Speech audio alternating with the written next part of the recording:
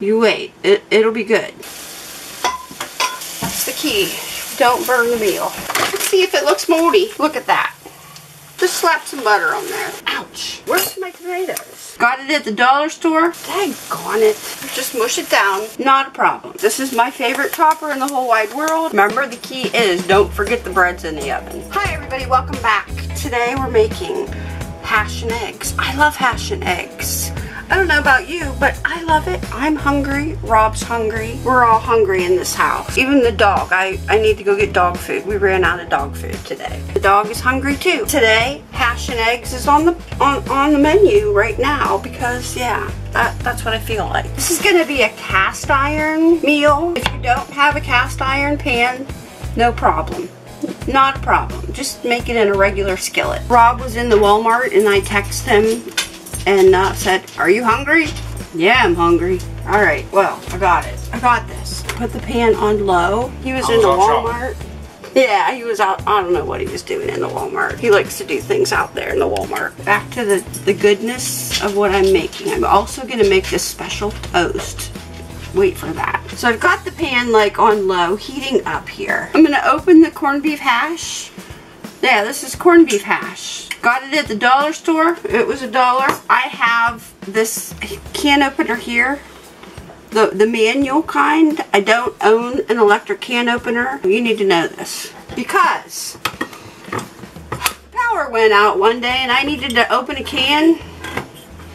And guess who couldn't open the can because she didn't have a manual can opener? This girl. I also don't have a spoon to get this out. I need that. You know what we're going to do? I can't open that end. Wonder if I can. It's kind of... Let me see if I can do this. No. Because the way the can is... Ouch. The way the can is made, we can't do that. I was going to open this end and just push it through. Can't do that. I need to go get a spoon. Spoon. Just put this in the pan. You don't have to add anything in with this because this is already like greasy. It's already got the grease going on. This is so easy. Anybody could do this, I promise. If you can't cook, if you think you can't cook, if you're a bad cook, if your food's kind of like sucks, I'm sure that you could do this. It's so easy. Just put it in the pan and spread it out. We're going to let this brown. That's what we want. We want this to brown a little bit because we're going to add the eggs in with this. You wait. It'll be good. Now, over here, I've got this bread that I made. I made this. It was actually like in the freezer department. You can get the frozen loaves of bread and all you have to do is stick them in the pan and voila, you have homemade bread. We're going to cut this. Let's just slice it. Look at that. And it's still, look at this. Look at the fluffiness. You know what? This was cheap too. I think I got this at like one of like Aldi's or Save-A-Lot. Not expensive. And I just cut that one real crooked. Look at that. That's okay. See, it doesn't matter. It doesn't matter. Just slice it the best you can. You don't have to be a perfect chef. You don't have to be that. I've got this pan over here. This is clean. You can tell that I burnt something on it. I probably did. Probably biscuits because they're little round marks and they're burned. Just plop this on here. Just plop it on there. In any order you want. See, we just plopped. I'm going to put this in the oven in the broiler because I want to toast this side and then I'm going to flip it over and toast the other side just a little bit. Have your broiler ready while this goodness here is browning. We're going to start the bread. In the oven it goes. You have to trust me on that one. Now the key here is to remember that you put it in the oven. That's the key. That's the key. Now I can see this is cooking some. So now all you want to do, look at the spatula I got. Kohl's. Love this. It's big, long. Love it. Just flip it over. You can use roast beef hash. You could make your own hash. You can do it however you want. You're the one that's going to eat it, so do it the way you want. Spread it out there because we do want it to brown just a little bit. Not a whole lot. We're going to mush it. There. Let's check on the toast. Remember, the key is don't forget the bread's in the oven. See? And it's, oh, I got a pot holder. I almost reached in there with my hand. That would have been bad. Just toast it a little, and we're going to flip it over because we want the other side to be toasted. Oh, geez, that's getting hot. We want the other side to be toasted just a little. Again, the key is don't forget the bread's in the oven. I just checked the oven and they're browned. That only took a few minutes. Pay attention to the bread. Now, what we're going to do, let me move this.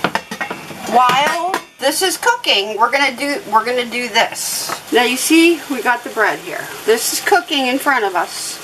These are heels, so we're just gonna flip those over. Now on this, we're gonna add some butter. Where'd my knife go? Okay, here it is. I tried to be prepared this time. I tried. Ouch, daggone it. And be careful you don't hit the pan with your hand, it hurts. Put a little butter on here. See, just butter. Just put butter on it. Don't have to be perfect.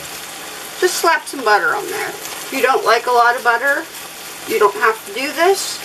You don't even have to put any butter on it if you want. You could put olive oil on this. That would be good too. I've done it both ways. See, look, you don't have to be perfect. I'm going to give our hash a little turn while we're waiting. Don't want to burn the hash either. That's the key. Don't burn the meal. If you do burn it, you just name it something else. It's no big deal. Just mush it down, just let it cook. Back to the toast. Now we're going to put just some, oh geez. Oh, now I'm going to have to wash that. Alright, let me put this in the sink. I missed. Let's try it again. I just want to try it again. It hit the wall and bounced in the sink. Now I have butter on the wall. Get yourself a spoon, which, daggone it. This is my homemade garlic powder. That was a fun video to make. I had garlic powder everywhere. But I would really like a shaker on this.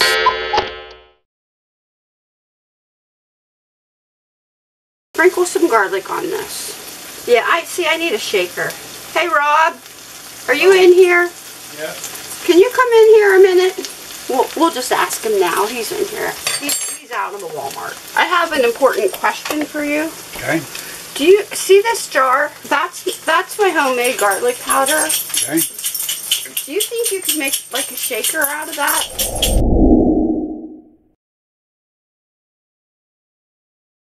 Alright, now I've got my handy dandy chopper. Link in my description to buy one of these. This is my favorite chopper in the whole wide world. I wish I would have had one a long time ago. All we're going to do is slice these tomatoes with it. Easily.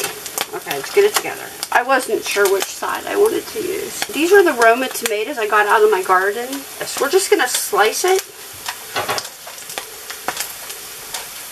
on the bread. And if it's not landing on the bread, I'll put it on the bread.